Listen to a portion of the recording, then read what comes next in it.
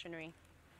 Hi, sorry Alice, I just want to let you know I don't think I'm going to be able to be stationary in the sighting because this leopard is on the move, but I'll try my best.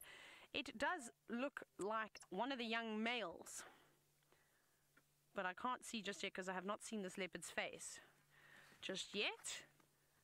But we'll try and get a view now. We're right here in the Mulwati. I was just saying to Craig, we've got fresh leopard tracks. They're going in the Mulwati.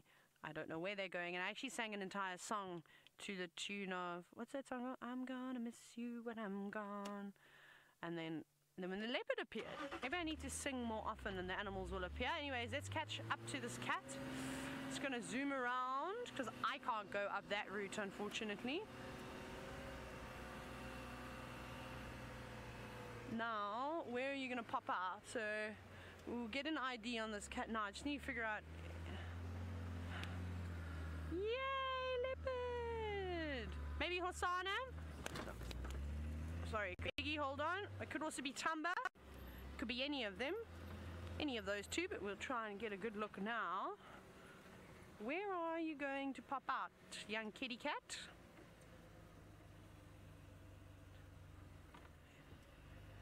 There, I see a tail. No, but we need to see your face, young man, to be able to identify you. For some reason, I want to say Tumba, just because it doesn't look particularly big. What? It's very interested in something. Let's have a look.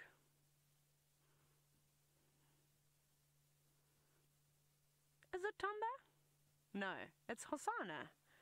Hello. I haven't seen you for such a long time. You know what?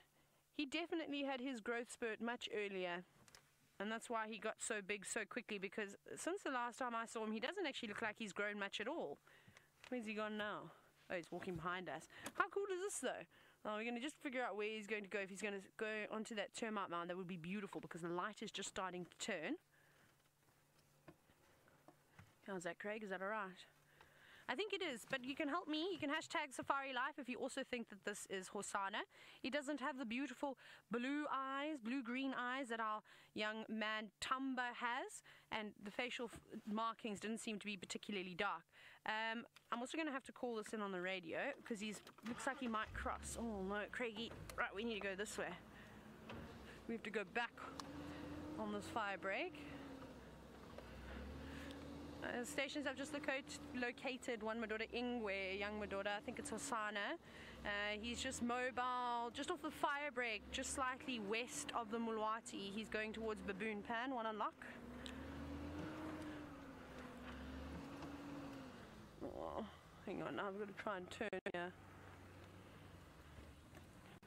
Sorry, I've got myself into a...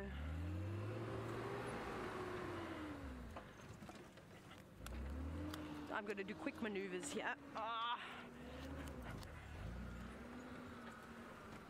Okay, we'll catch up to him now.